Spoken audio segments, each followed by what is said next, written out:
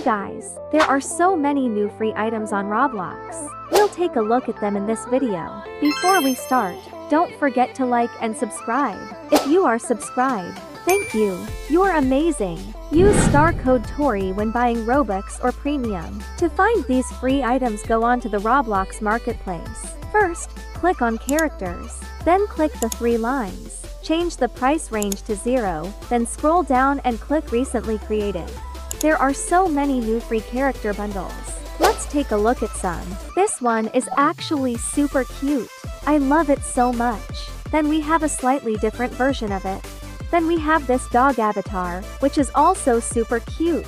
There are many more avatars to choose from. Remember to use the filter regularly to see if there are any new free hairs too. Thanks for watching.